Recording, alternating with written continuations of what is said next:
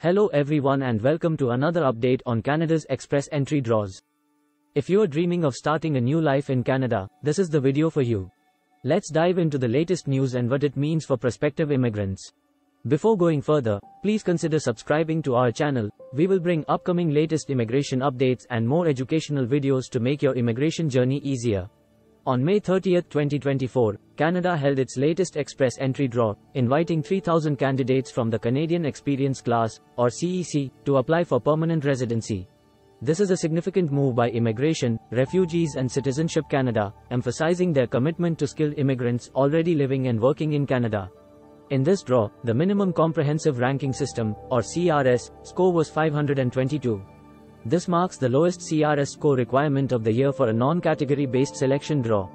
It's the first CEC-specific draw since September 14, 2021, reflecting a renewed focus on helping temporary residents transition to permanent status.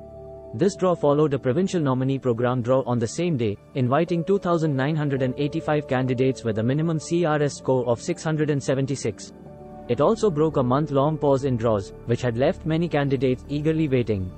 In May 2023, category-based selection was introduced to target candidates with specific skills and language abilities. This change means that some draws now focus exclusively on candidates with work experience in particular occupations or strong French language skills. So far in 2024, category-based draws have favored candidates with French proficiency, STEM occupations, and healthcare experience.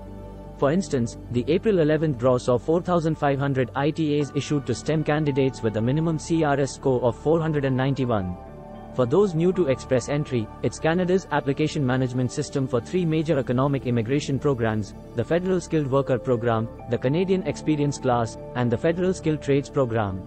Candidates are ranked using the CRS, which scores factors like work experience, education, language ability, and more.